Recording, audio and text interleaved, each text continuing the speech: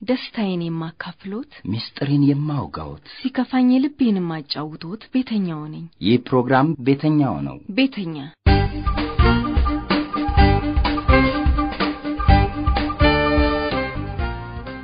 ጤናስተኛ አድማጮች የዘወትር ቅዳሜ ጠዋት ከ1 ሰዓት ከ10 ጀምሮ በአማራ መገናኛ ብዙሃን ኤጀንሲ የሬዲዮ ጣቢያና ዘወትር ማክሰኞ ከሰዓት ከ8 ሰዓት ተኩል ጀምሮ በባህር ዳር ኤፍኤም 96.9 የምታደምጡት የቤተኛ ፕሮግራም ነው ኤልሳቤት ድንቁ ነኝ ከዛሬው የቤተኛ ፕሮግራም ጋር መልካም ቆይታ እንመኝላችኋለሁ የቤተኛ ባለ ታሪክ ፎዚያ መሀመድ ከአድማጮቿ ጋር በነበራት የ3 ሳምንታት ቆይታ የልጅነት ትውስታዎቿን መጫወት ወዳለው ዲሞ የሚባል ጨዋታ አለ ገመድ ዝላይ አለ በቃ የመሮጥ ነገር ለኔ በቃ ደስ የሚለኝ ነገር ነው ድንገት ትውልድ ሀገሯ አሰብ በተከሰተ አለመረጋጋትና ረብሻ ወደ ጅቡቲ መሰደዷንና የስደት ቆይታዋን በጣም ፀሐይ ነው ዛፍ እንኳን የለም ተደላድሎ ምናምን በቃ ትንሽ ቦታ ላይ እዛች ላይ አሳረፈን የሆነች 2-3 ብስኩት ለቁርሳችን ተነክራ ከተሰጠችን ለምሳም እንደዛ ነው ከስደት መልስ ትምርቷን መቀጠሏንና የትምርት ቤት ገጠመኞቿን አውግታናለች ፎዚያ ዛሬ ታሪኳን የምታጫውተን 9ኛ ክፍል የተማረችበት ኮምቦልቻ አጠቃላይ ሁለተኛ ደረጃ ትምርት ቤት ውስጥ ሆና ነው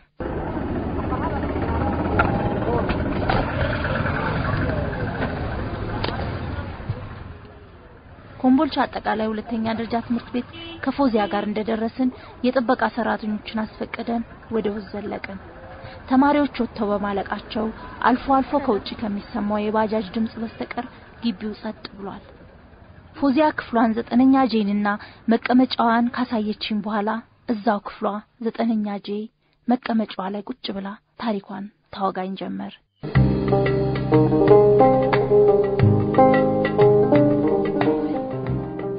ግራና ቀኝ የሚቀመጡ ልጆች እኔ ከማን መቀመጣው ሁለቱም በእንጀራ እናት ያደጉ ናቸው ወንበር ነው ያገናኘን ስድስቱንም ፔሪድ አንድ ላይ እናሰልፋለን አንዷ ከኛ በእድሜ ትንሽ በሰል ትላለች አንዳንድ ጊዜ ስራ ሲሰሩ ቆይተው የትምህርት ቤት ሰዓት ይደርሳል ስለዚህ አትበላም አንዷ በተለይ እና አንዳንድ ጊዜ ቤተሰብ ከተኙ በተለይ ጧት ላይ ከሆነ እኔ ይመቸኛል እንጀራ ምናምን አጥቅሽላችሁ ይዤላችሁ ሄዳለሁ በፖርሳዬ ማለት ነው እና ችግርን አላቅም ስለ እንጀራና ባህሬን አሁን አላቅም አንድ ቀንም ነው ይርቦኝ አያቅም እነሱ ሳይበሉ ሲመጡ ሲቀሩ ነው ይዤላቸው መጣለሁ ቤት ውስጥ እንጀራ ራሴን መጠይቃለሁ እናቴም አባቴም ስላሉ ነው እንደዚህ ዘናብዬ ነው ትምህርት ቤት የምመጣው በረፍ እንድለያቸው የማይፈልጉም ታይዘን ሜዳ እንሄዳለን ቁጭ እንላለን ትልቋ እቺ በእድሜ ከኔ በሰል የምትለው አሁን 9ኛ ክፍል ቢጨርስም ባልጨርስም መጥፋት አለብኝ ትላለች ለማንኛውም ግን ትምህርታችሁን ብትጨርሱ ጥሩ ነው እንደዚህ አይነት ነገር ውስጥ ባትገቡ እላቸዋለሁ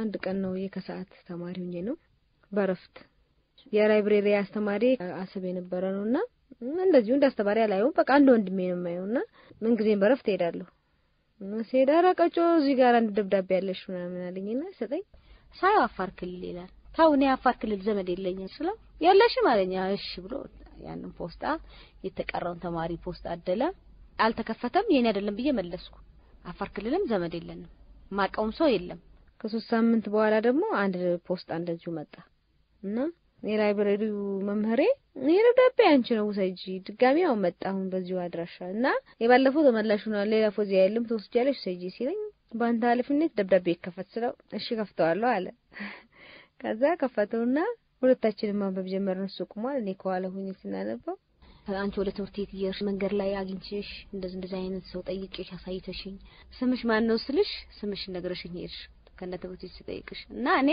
ትምህርት ቤቱን አካባቢውን ጠይቄ ፖስታ ወስጄ ነው የጻፍኩልሽ ይሄ ምልክት ይሁንሽ የመጀመሪያውን ደብዳቤ መልሰሻል ለማስተዋወስ ሞክሪ ካም በኋላ ግን እጽፍልሻለሁ ይላል ለካ ፖስታው የኔ ነበር ከዛ የተከፈተውን ደብዳቤ ሰጠኝ ይዤ ሄድኩ ክላስ እኔ ደብዳቤ መጀመሪያ ጊዜ ነው ገልጬ ሳይ ዘምብዬ በቃ ቻልተኝነት ነገር አለ ምንም አልመሰለኝም ደብዳቤውን ቶሎ ነው ያጠፋው ከጄ ላይ ቀድድ አድርጌ ይጣልኩት ለማንም ሰው ማልተናገርኩ ጓደኞቼ በስተቀር በቃ ከዛ በኋላ አላስታወስኩትም በቃ እኔ አቺን ሰዓት እንደዛ ስለረዳሁት ይሄ ደብዳቤ አሁን የመጣው አመሰግናለሁ ሊለኝ እንደሞ እንደዚሁ አንዳንዴ ዝም ሰላም ሊለኝ ምናምን ነገር ነው እንጂ መሰለኝ ጠለቅ ብዬ አላሰብኩም ለልጆቹ ነገርኳቸው ይርኩና ለሁለቱ ቀለል አድርጌ ነገር ነው ያሰብኩት እና እኔ ወዳው ትኩረትም አልሰጠውትም በቃ ረሳውት ሶጣ ጠብቆ እንደዚህ ነው ዛሬ እኮ እንደዚህ ነው ዛሬ በዚህ ፈልጌሽ የሚለኝ የሚጨቀጭቀኝ ጧት ስገባ ጠብቆ ትምህርት ቤት እንድስለው ማልሆን ሰው ስለሆነ ለኔ ምንም ነገር አልመሰለኝም። ይምጣ ይቀር ሁሉ ጊዜ ጻፍ ማቀው ታሪክ የለም እጽፍልሻለሁ ብሏል። በርግጥ ያኛው ደርሶኝ 15 ቀን አካባቢ ሆኗል። ሶስተኛ ደብዳቤ መጣ። ሶስተኛ ደብዳቤ መጣል የሚለው ግምት ወደዛ ወደ ሰውየው ጋር ልብ ያልሄደም ሳይው የራሱ ስም ነው። ሶስተኛው ደብዳቤ ግን ከጓደኞቼ ጋር ሆነን የከፈተነው በጓሮ ሄድን። በላይብረሪ ጀርባ ግቢው ሃይ ስኩል ዛፍ ምናምን ነውና ቶሎ ከፈተነው። የመጀመሪያው ደርሶ ትምህርት ቤታችሁ ተመልሷል። የሁለተኛ ደብዳቤ ግን አልተመለሰም። የኔም ደብዳቤ ያልተመለሰም አንቺም መልስ የለሽም። ስለዚህ አሁን ሶስተኛ ደብዳቤ ልኬልሻለሁ። የሁለተኛ ደብዳቤ እንደደረሰሽ እርግጠኛ በመሆን ይልና ጥፊ ተዘርግቶ መተቶ ነው እንጂ የሚመለሰው ሳይመታ አይመለስም። ስለዚህ ሐሳቦቼን ሁሉ እንድትመልሽልኝ ይፈልጋለሁ። ለወደፊት ካንቺ ጋር የመኖር ሐሳብ አለኝ። እኔ የደሴ ከተማ ልጅ ነኝ፣ መንግስት ሰራተኛ ነኝ ብሎ ገልጿል። ሽፋን አለ አንድ ስቴፕል ነቅዬ ከዛ ውስጥ አድራሻውና ስሙን ጻፍ። ከዛ በኋላ ማሰብ ጀመርኩ። በቃ ይሄ ትልቅ ነገር ነው የሚፈልገኝ ማለት ነው። ቀልድ እንዳልሆነ አውቃለሁ እና እንዴት ሊሆን ነው የሚለው ነገር አለ አንዳንዴ በሐሳቤ። እሱ በርግጥ በርቀት ስመጣ ለብዙ ደቂቃዎች አይቶ ሊሆን ይችላል። እኔ ግን ጎኔ ሲደርስ ነው ቀጥ ብያየሁት። ደግሞ እኔ ዛን ቀን እንዴት እንደሆነ አልተቆጣሁም። እኔ አንደኛ ትልቅም አለባበሱም ደህና ነው እና ትልቅም ሰው ነው እንደለከፋም አይደለም አገባቡ ጥሩ አቀራረብ ነበረው። እሱ ያችን ቦታና ያችን ሰዓት ሳስበው ይሶዬ እውነቱን ነው ወይስ ምንድነው እየቀለደ ነው? ደግሞ ትልቅ ሰው ነው ቀልድም አይባልም። ቃይ ሶዬ እኔን አግብቶ በትዳር ኑሮ ያስተምረኝ ነው አብረን እንኖር ነው። በቃ ጥሩ ሰው ነው ጥሩ ህይወት ይኖረኛል ብዬ ነው በቃ እኔ ያሰብኩት። 3 ደብዳቤ ደርሶኛል በጄ ምንም የሰጠው መልስ የለም። ደግሞ እንደዚሁ ከቀናቶች በኋላ ደግሞ 4ኛ ደብዳቤ ደረሰኝ እና 4ኛ ደብዳቤ ሲደርስ ያው ምንም እንደበፊቱ የኔ አይደለም ምናምን የለም ተቀበልኩኝ። 4ኛ ደብዳቤ መጣ አልኩ በቃ ክላስ ሄድኩና ክላስም ውስጥ አልተነበበም በጓሮ ሄድና ነበብነው ተካሸል እንደዚህ ጥግጥግት ብለን አሁን 4ኛ ደብዳቤ ነው። እንዴት ነሽ ደህና ነሽ ወይ? እኔ በጣም ደህና ነኝ። አሁን አንድ ሐሳብ አለኝ። ከበድ ያለ ጥያቄ ከኔ ያለ ከበድ ያለ መልስ ካንቺ ፈልጋለሁ። ለወደፊት አብረሽ ለመኖር ያው ቃሌ ነው። አንቺስ እንዴት ነው? እኔ ግን እወድሻለሁ ይላል። ወይ ደብተር ሲያነሱ ምናምን ከወደቀ ቤት ውስጥ ችግር ይፈጠራል አልኩና ሰው እንዳይብኝ ደብዳቤውን ቀድጃውንም ጣልኩ እና ከ4ኛው ደብዳቤ በኋላ እነሱም እኔንም ማበረታታት ጀመሩ። አንቺ ብትሄጂ የሰው ያጋባሻለሁ ስላለ ባዳሻው ተገናኝተሽ ራስሽን ህይወት መኖር ትችያለሽ። እኛ ግን እንጀራና ከሚያሰቃየን ብርጭቆ አጥበን ለምን ቤት ጠርገን አንኖርም ይሉኛል። ከዛ በቃ ቀንም የኔ ምናወራው ትርቴ አሰቢበት ይሉኛል። ስንለያይ እንዴት አርገን የምንጠፋው እንዴት በቃ አንዳንድ ልጅ 2 3 ልጅ ይበቃናል። በረሃ አይደል እንዴ ቢጃማ ምናምን ደግሞ ገዝተን እዛ እየሰራን እንለብሳለን እኛ ምናምን ይላል። እና አንቺ ደግሞ ወደ ትዳር ነው የምትገቢው ስለዚህ አትፍሪ ምናምን እያለች ትልቋ ልጅ ግፊት ታረጋሽ። ከዛ አንድ ቀን ምን አለችን ስንጠፋ ብር ያስፈልገናል አለች። ወረኔ ብር አላነሳም አልኳት። እኔ ጠፍቼ ከቤተሰቦችን ብር አንስቼ ከ50 ብር በላይ አላነሳም አልኳት ከናቴ። እሺ ልብሱስ እንዴት ተደርጎ ነው የሚወጣው? ይሄን ነው የምናስበው። አንድ ልብስ መጪ ደርበሽ ትመጫለሽ እዚህ ከላይ ያለውን ሳይሆን ከውስጥ ያለውን የሆነ ሽንት ቤት ወይ በጓሮ ሄደን እናወልቅና እንቀባበላለን። በቃ ይሄን ማሰብ ጀመር። እኔም በቃ ይዘው ሊሄዱ ወሰንኩ። ይሄን ሰው ይባላቀው 3-4 ጊዜ በደብዳቤ ራሱ እየጻፈ እየተገናኘን ነው። በቃ ሂጄ ከሱ ጋር እኖራለሁ ከተጋባን በኋላ ደግሞ ቤተሰብ ጋር አስተዋውቀዋለሁ የሚለው ነገር በሐሳቤ መጣ። እንደገና ደግሞ ትልቁ ነገር ከተማርኩ ምን ፈልጋለሁ። ልጆቹም ለኔ ቅስቀሳ የሚያደርጉት ያንን ነው። ከኔ ተነጥለው መሄድ አልፈለጉም። የሆነ ችግር ቢመጣ እንዴት ነው አንቺ እኮ ከኛ ከጎናችሁ ነሽ ታስፈልጊናለሽ። እንደገና ደግሞ አንቺ ሄደሽ ከሱ ጋር ነው የምትገቢው። ስለዚህ እንደ ማረፊያም ትሆኝናለሽ። ስለዚህ አንቺ ማጣት አንፈልግም አብረሽ እንድትሄጂ ነው የምንፈልገው ምናምን ሲሉን በዚህ በደብዳቤው ጥሩ ነገር ቃል ስለገባልኝ በጥሩ ሰላማዊ ነገር እንደምኖር አርጌ ማሰብ ጀመርኩ። ከዛ በኋላ ጻፍኩለት። በቃ አንድ ቀን እመጣለሁ ትምህርት ሲዘጋ በየ መልስ ሰጠሁት። ያው ጉዞ ማሰብ ጀመርን። ለሰውም አልተናገርኩም ሰው የሚሰማል የሚል ግምት የለኝም። በርቤኔ ያለው ይሄን ነገር ተደብቄ እንደምሄር ነው ማምነው። ብዙ ልብስ ነበር ያናጠብኩ የተቦካና እንጀራ ነበር ጋገርኩ። ሙሃቻው ባዶ እንዳይሆን ሊጣወካውላቸውና በስነ ስርዓቱ በቃ ትራንስፖርት 18 ብር ነው ኮሜዲኖ ውስጥ ነበርሽ በቃ ከዛ 50 ብር ድፍን 50 ብር ብቻ ነው ይወጣሁት። ሌላ ነገር አልነካው ወደ 12 ሰዓት ብዙም ብርሃንም የለም ብዙም ጨለማ በዛው ሲሆን በጓሮ በራፍ ነው ወጥቼ ሄድኩኝ በቃ ባን ልብስ ክሪም ነገር አንገቴ ላይ አድርጌያለሁ በለበስኩ ልብስ ወጣሁ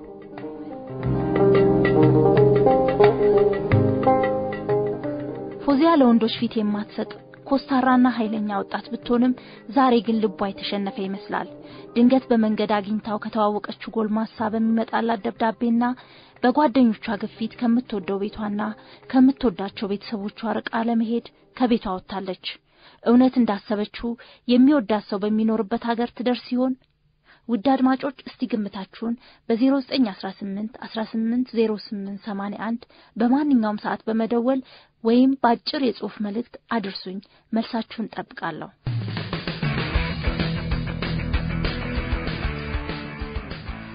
የቤተኛም ፕሮግራሞች ከዌብሳይታችን www.etharc.org/ቤተኛ ማድመጥ ትችላላችሁ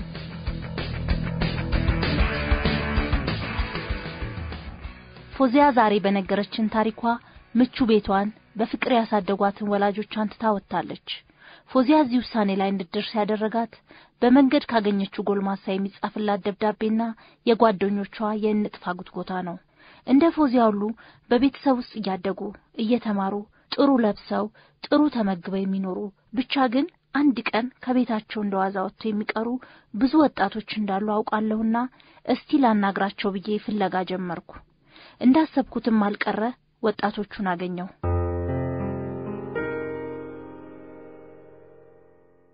ማስቲካ ሸጥ ነበር አስፓልት እና አስፓልት ማስቲካ በሚሸጥ ሰዓት እዚህ ጎዳና ላይ የሚኖሩ ልጆችን አያቸዋለሁ በማያቸው ሰዓት የነሱን ነጻነት ምናምን አየሁ ከዛ በጣም ደስ አለኝ የነሱን ነጻነት ሳይፍሪነታቸው ከዛ እኔም እነሱን አይቼ ከቤት ይወጣ ቤት ውስጥ ያለው ውጪ ነጻነት አለ ቤት ደግሞ ቁጥጥር አለ ከሱና ከዚህ ደግሞ እዚህ የሚያዩት ፍሪነታቸው አያስቡም እዚህ ቀን ሙሉ ምናምን ሲጫወቱ ታያቸዋለሁ እኔም ደግሞ ነጻነት መስሎኝ ወጣ በቃ ምንም አይነት ነገር ከቤቴ ምንም አይነት ነገር ሳላጣ ነው የወጣሁት ትምህርት ቤት ማር ነበር ቤት ያለው በቃ ቤት ይሻላል በጣም ቤት ያለው በጣም ደስተኛ ሆኜ ነበር በቃ በአሁን ሰዓት ቤቴ በሆነ ኖሮ ማር ነበር እኔ አሁን አሉ የኔ ጓደኞች ተምረው ትልቅ ደረጃ ላይ ምናምን ይደርሱ ምናምን አሉ ትግስት ትባላለች የ17 አመት ወጣት ነች ያገኘዋት ጎዳና ላይ ነው ትግስት ውሏም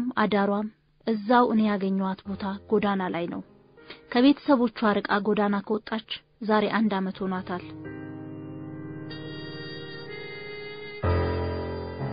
እስጢፋኖስ አሁን የሚኖረው ደሴ ከተማ ነው ያገኘውት ደሴ ከተማ ፒያሳ አካባቢ ጫማ እየጠረገ ነው እሱም ከቤተሰቦቹ ጠፍቶ መጥቶ ኑሮን ጫማ እየጠረገ በሚያገኘው ሳንቲም እየገፋ ነው ቤተሰቦቼ ጥሩ ቤተሰቦች ናቸው አወጣጤ ያው ጥጋብ ብሉ ይሻላል ለኔ ማለት ነው ያው ጥሩ ቤተሰቦች ናቸው አስተማሪ ነች እናቴ አባቴ ማስተማሪ ነው ከዛ ያው የሆነ የጉመጎር መስባሪ ሲኖረኝ ያው 93 አካባቢ ላይ ፍንዳታ ወቅት ላይ ነው እንግዲህ ወጣው ከሷ ብር ሰርቄ ነው ወጣው ከናቴ ከዛ ጠፍቼ መጣሁ ደሴ በቃ እዚህ ያው ጎዳና መኖር ጀመርኩ ሌላኛው እንግዳይ ሶስናም እንደ ትግስት ሁሉ ከቤተሰቦቿ ወጣ ጎዳና መኖር ከጀመረች ዛሬ 2 አመት ሆኗታል ከቤት የወጣውበት ምክንያት ጓደኛዬ ጠፍታ እናትየው መታው ሲያለቅሱብኝ እሷን ልፈልግ ወጥቼ ጎዳና ላይ እሷን አገኘኋት ነገ እንሄዳለን አለችኝ እሺ አልኩና ከሷ ጋር አደርኩኝ ከዛ ሲነጋ ጧት ላይ ምግብ ምናምን አበላችኝና ጫት ምናምን ገዙ ማታ መቶ ምናምን ብር ተሰጥቶን ነበር ከዛ ገዝታ ቆይንን ቀመን እንሄዳለን አሉ ከዛ እኔ ጫት መቀመን እንደሆነ አላቅም ነበር ቁጭ አልኩ ስጠብቃቸው መሸ እያልኩ እዚሁ ቀር ዝም ብዬ ነው ወጣት ልብሴን ብቻ የለበስኩት ልብስ ብቻ ነው ለብሼ ወጣት ቤት ውስጥ ለኔ ጥሩ አመለካከት አላት እናቴ ግን እህቶቼ ሲናገሩለት ትግስት አሁን የ8 ወር ነፍሰ ጡር ናት ሳናግራት እዛው መንገድ ዳር ባነጠፈች ካርቶን ላይ ጋደም ብላ ነበር ምንም አልተመቻትም እስቲ ቁጭ በይ እንዳው ቢመችሽ ብላት አይ መቀመጥም አልችልም ኪንታሮት አለብኝ አለችኝ ውስጤ በጣም ተረበሸ ምን እንደማደርጋት ግራ ገባኝ በስቃይ ላይ ስቃይ ያው እንበላለን እና መሻለን ተኛለን በቃ በመለመን ነው የምናገኘው በብዛት ማናገኝበትም ደግሞ ጊዜ አለ በማናገኝበት ጊዜ እግዚአብሔርና እርስ በርስ ተማረን ምናምን በእንቅልፍ ምናምን ሸወደዋል ይርባናል በቃ በአሁን ሰዓት ቤቴ በሆነ ኖሮ እማር ነበረ እኔ አሁን አሉ የኔ ጓደኞች ተምረው ትልቅ ደረጃ ላይ ምናምን ይደርሱ ምናምን አሉ ባልወጣ በጣም ደስ ይለኝ ነበር ግን በለስራ በሚያመጣው ሰው ብር ነው መጣው እሱ አሰራለሁ ብሎ ነው መጣው ዛያ ላይ ራሳችን እንደፈለገን እንደሞ በሰራን እነሱም ይሰጣሉ ያስተምራሉ ከነሱ ጋር ነው ምኖረው እነሱም ያሰሩትን የነሱን ስራ መስራት ነው እነሱን በቃ መከተል ነው ግን እዚህ ጋር የምሰራውን የማናርጋው ነገር ምንም ነገር የለንም ዝም ብለን ማኖር ብቻ ነው በጣም ቆጨኝ ነው መመለስ ፈልጋለሁ ግን አቅም የለኝም አዲስ አበባ ኢትዮጵያ ውስጥ ትልቅ ከተማ ነው ሲባል ትልቅ ነገር ያለው ስራ ያለው ብር ያለበት ይመስላል ትልቅ በቃ ሀብት ያለበት ነው መስለው ግን ስንመጣ ምንም ሀብት አይታይ እንደዛ ነው በቃ ላለው ተለ አልተመቸኝም ታው ይረባል ተርበን ቆሽን አገር ቤት ያለው ሱስ የለብኝም አላጪስም አልቅምም አልጠጣም አሁን አጪሳለሁ እጠጣለሁ ቁማለሁ ሁሉ ፈልጌ በላለሁ ባይመጣ ጥሩ ነበር የምለው ሐሳብ አለብኝ ግን አማራጭ የለኝም ተገኑ ከትውልድ ሀገር ወላይታ ከወጣ 1 አመት ሆኖታል ያንዴ ሲወጣ ቤተሰቦቹ ሳያውቁ እንደው አንድ ቀን ነው ተደብቆ የወጣው